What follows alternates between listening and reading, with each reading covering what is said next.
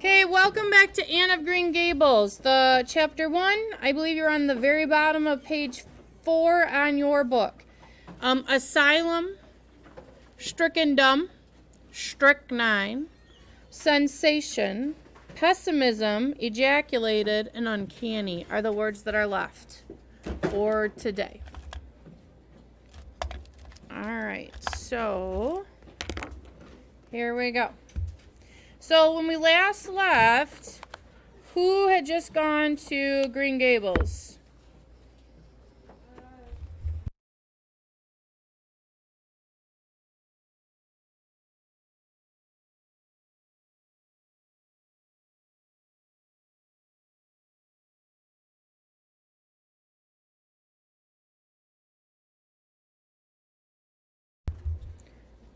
Who did we last? What? No, we haven't. Well, I don't think we've done Matthew quite yet because we just left Mrs. Rachel Lind, and she had just gone to whose house?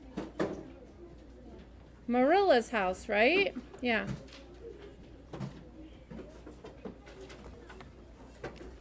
Thank you.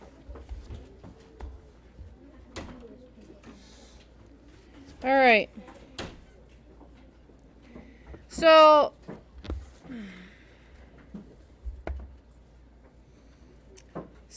Mrs. Rachel, before she had fairly closed the door, had taken a mental note of everything that was on the table. And I read this yesterday. I'm just rereading it for you guys, okay? There were 3 plates laid. Well, we know that just Matthew and Marilla live there. It's Matthew and Marilla Cuthbert's house. They're actually brother and sister, okay?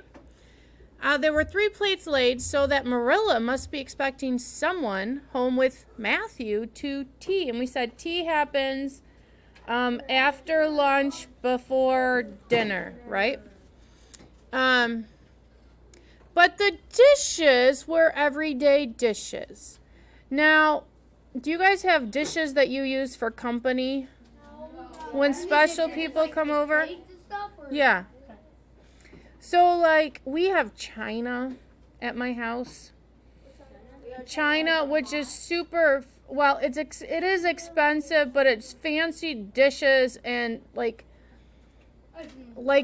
have actually special silverware that's just for company, and we have special dishes and special glasses and stuff that we use.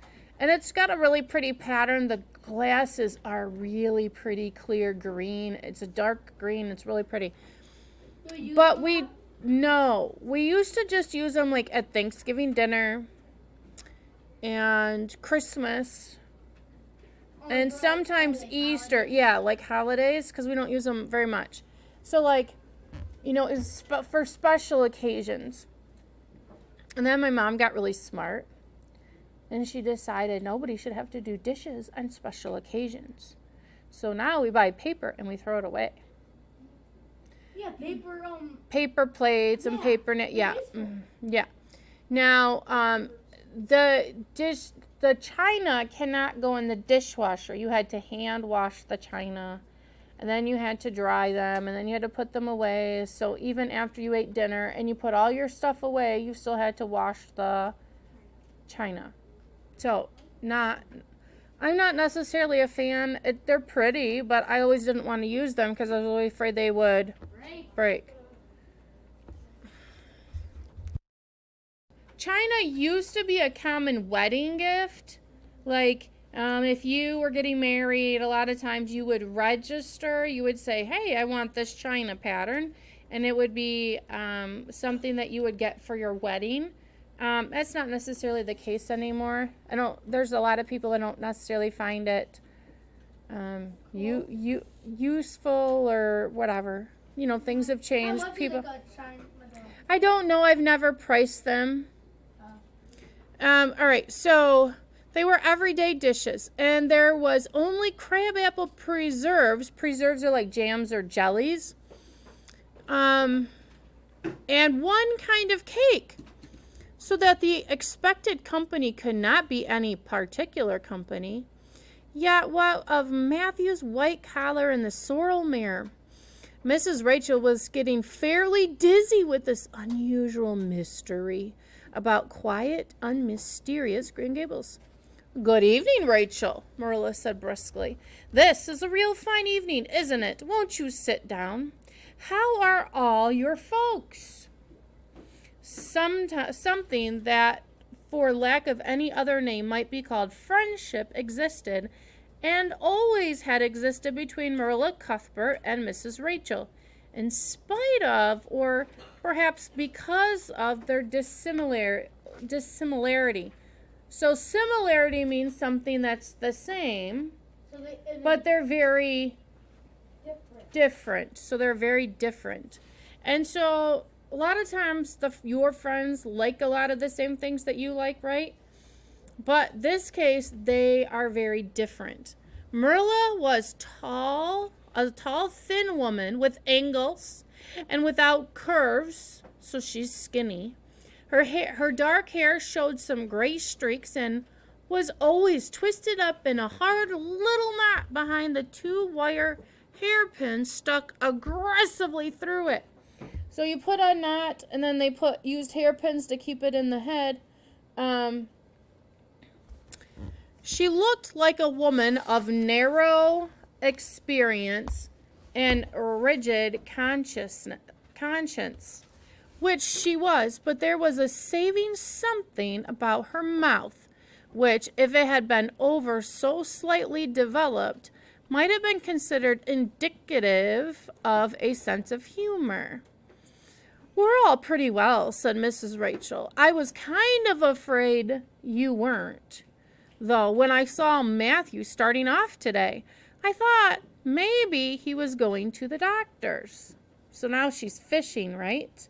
Does she know what's going on? No, but she wants to know, right?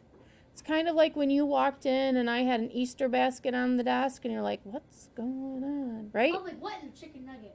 What in the chicken nugget? Okay. Marilla's lips twitched understandingly. She had expected Mrs. Rachel up. She had known that the sight of Matthew jaunting off so unaccountably would be too much for her neighbor's curiosity. "Oh, no, I'm quite well, although I had a bad headache yesterday," she said.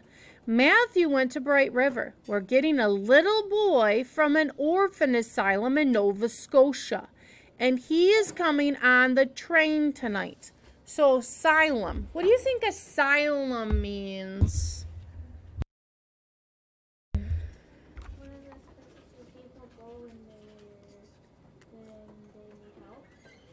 You're close. You're close.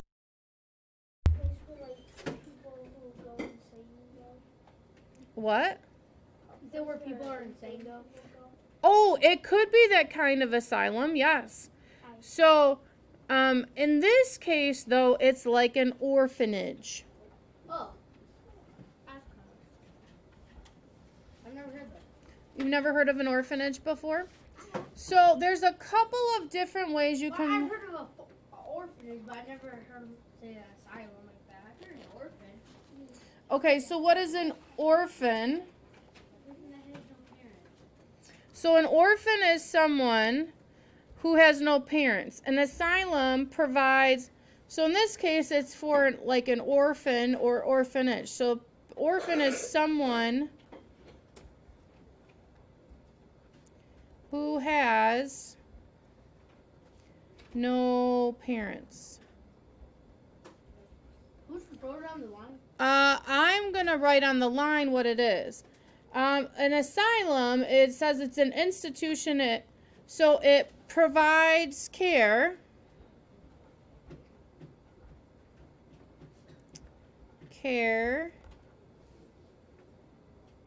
for the needy. Now, an insane asylum is what one of my friends was thinking, and they're not wrong. Asylum is in that too.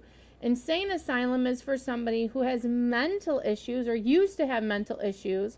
They will go to an insane asylum. I don't know that we necessarily call it that anymore. Insane asylum is still a thing. Yeah. Typically they would go to, a lot of times you would put somebody who has mental issues in a hospital. In this case, it's an orphan asylum or an orphanage. An orphan is someone who has no parents. Or it could be somebody whose parents can't care for them. An orphan is somebody who has no parents. But some people that ended up in an orphanage would be kids whose parents couldn't take care of them.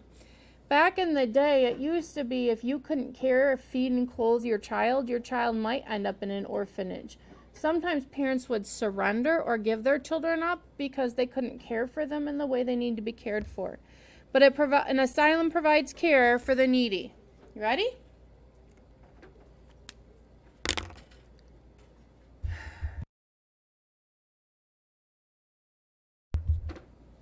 All right. Yeah. All right.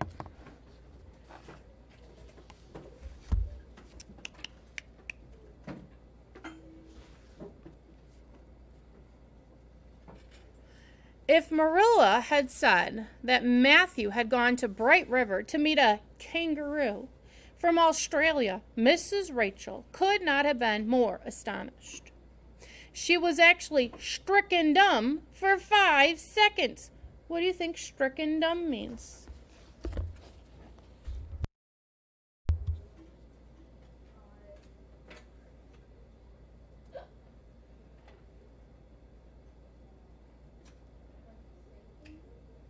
I wasn't thinking, but you're not far off.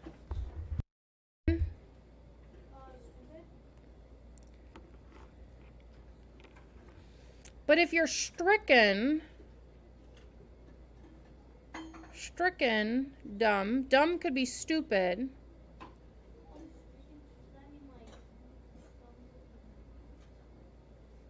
Now, it used to be people called somebody who cannot hear or speak deaf and dumb.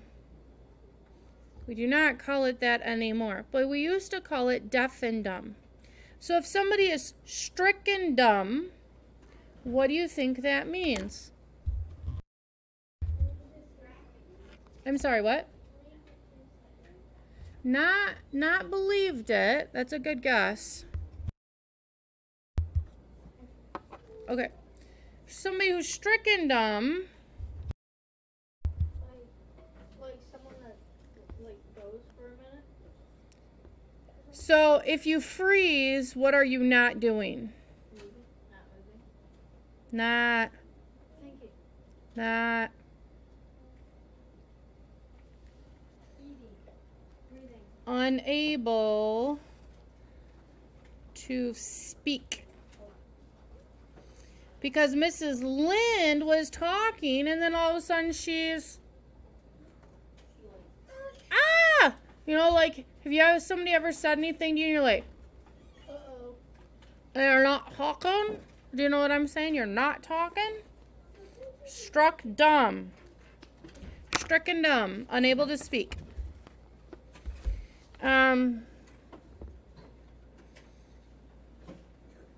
She was actually stricken dumb for 5 seconds.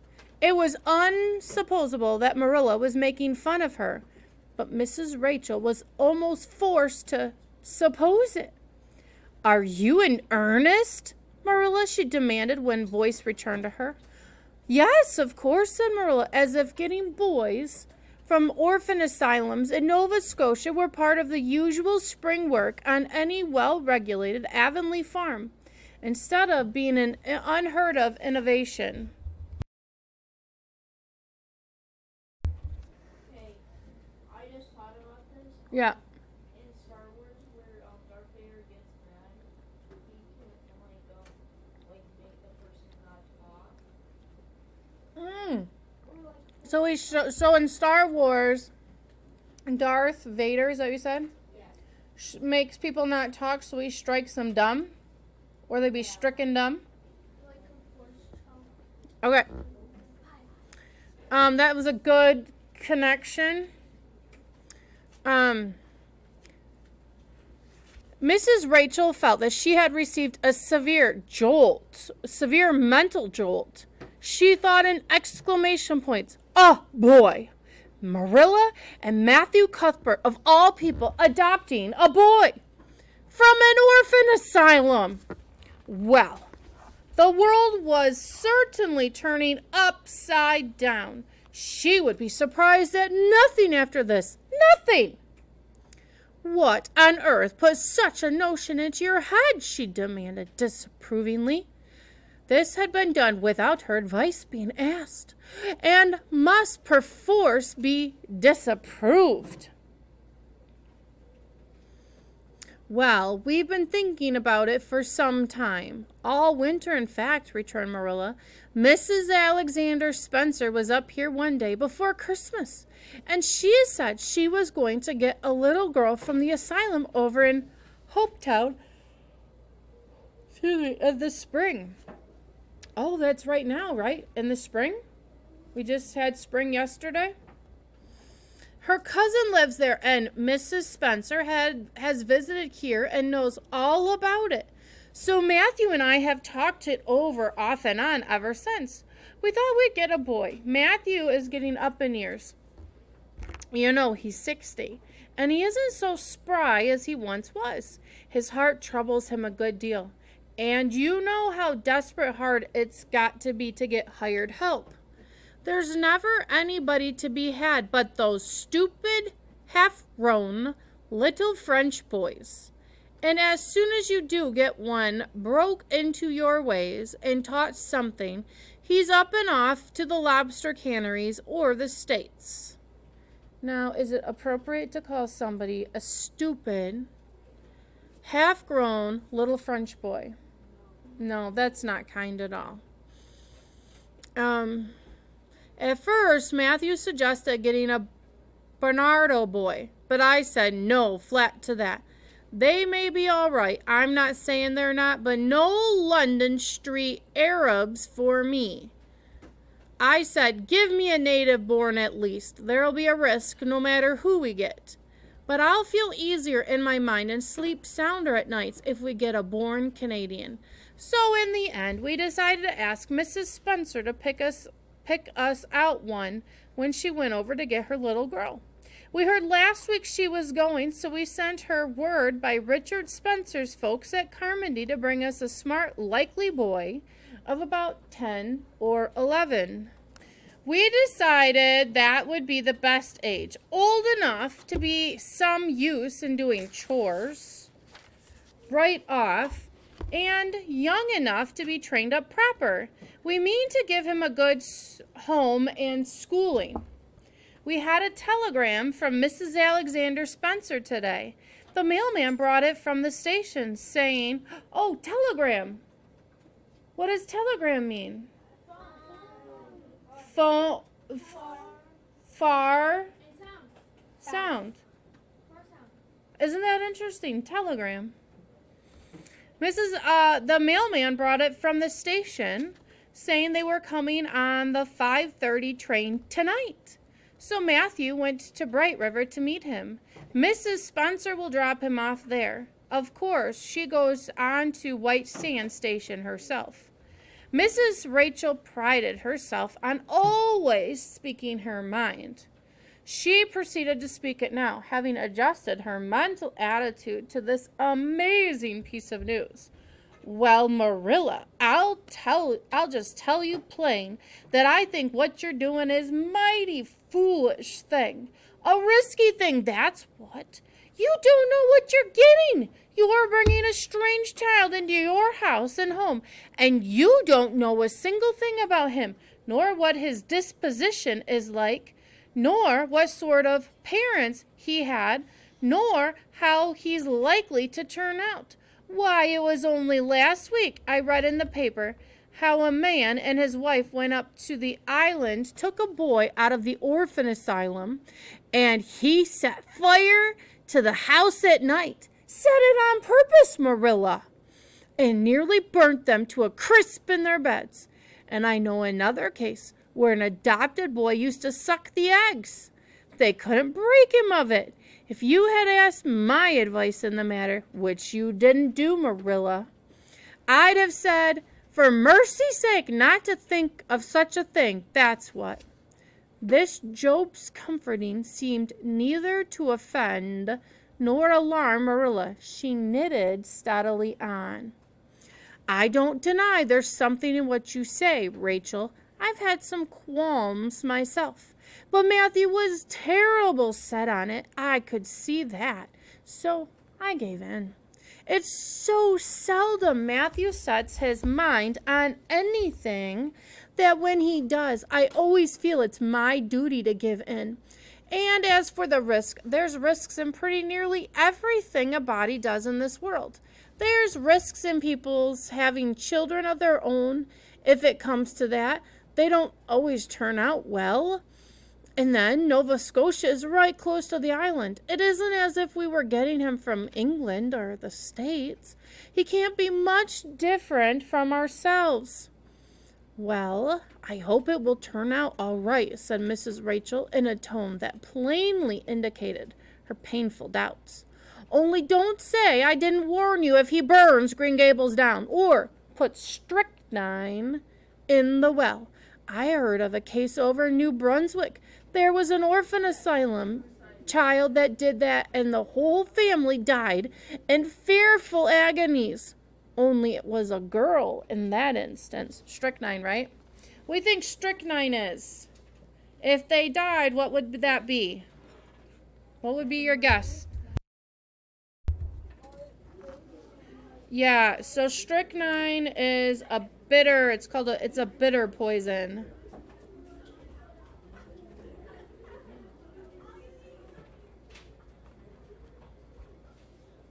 A bitter poison. Isn't isn't salt bitter? What? Not salt. Isn't yeah. Yeah, so you're thinking bitter. I'm thinking of poison. Yeah, poison kills you. What's poison?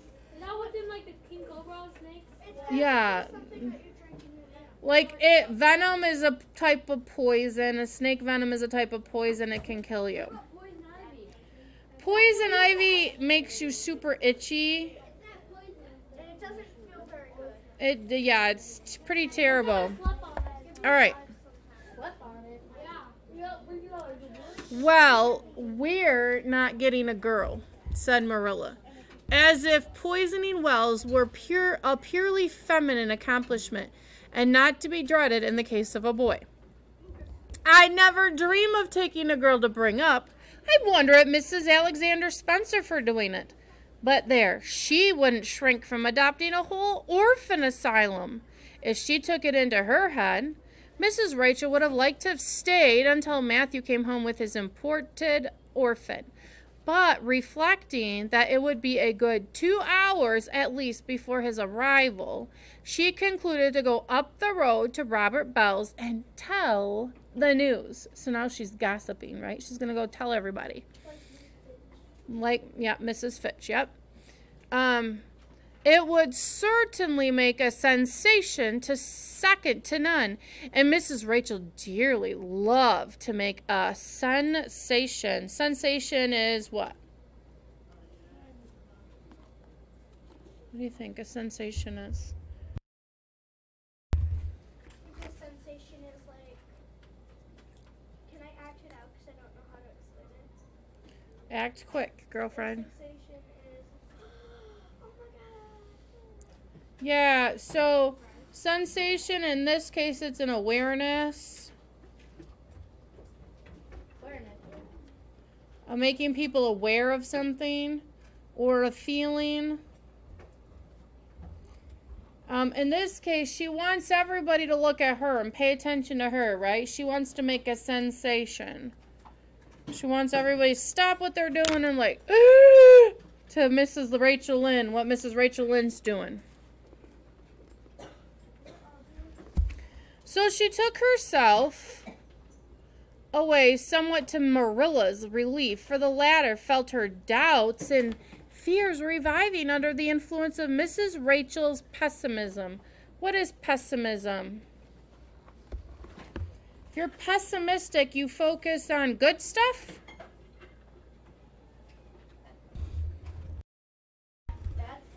Yeah, so pessimism means you focus on bad stuff. So they're looking at all the bad stuff. So when Mrs. Rachel Lynn was talking, she told her all the bad stories. Did she tell her one good story about what happened with an orphan? Nope. Nope, she just said all the bad stuff. Well, of all the things that ever were or will be, ejaculated Mrs. Rachel when she was safely out of the lane. What do you think ejaculated means in this case? Well, I never. Well, it is. Sometimes ejaculates in the conversation. Disrupts or interrupts. So in this case, disrupts or interrupts. It specifically means to utter suddenly and vehemently. So, okay. So, ejaculated, well, of all things that ever were or will be, ejaculated Mrs. Rachel when she was safely out in the lane. It does really seem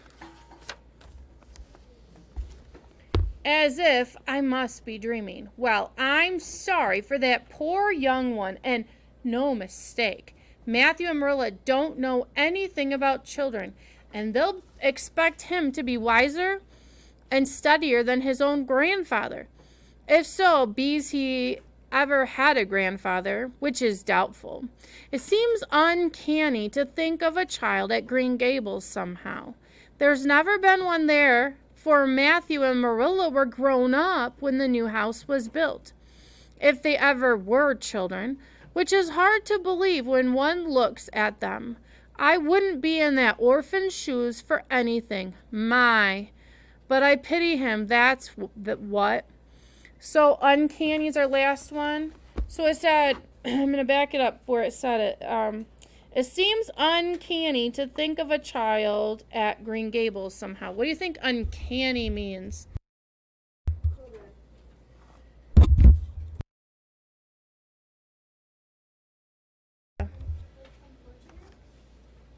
Not unfortunate, but you're close. Uncanny. So you said it's almost unfortunate, so maybe like confused? What? Confused? Not confused. Yeah, unreal. Beyond normal, not expected. Not expected. Oh, I gotta hurry. So, said Mrs. Rachel to the wild rose bushes out of the fullness of her heart. Oh, but if she could have seen the child who was waiting patiently at the Bright River station at that very moment, her pity would have been still deeper and more profound. So let's look at this. I said 1 and 4 yesterday. Question number 2 says, how does Rachel feel about Marilla's decision? That was pretty obvious, right? How do you know? So how does she feel? How do you know? You need to support what you think. So you can support it from information in the book. You could put a page number and use a quote. You need to support it from the book. Number 3, how would you describe Mrs. Rachel Lynde? I would prefer you describe her character. Remember, we have that character sheet that I gave you from Freedom Crossing? So look for a character or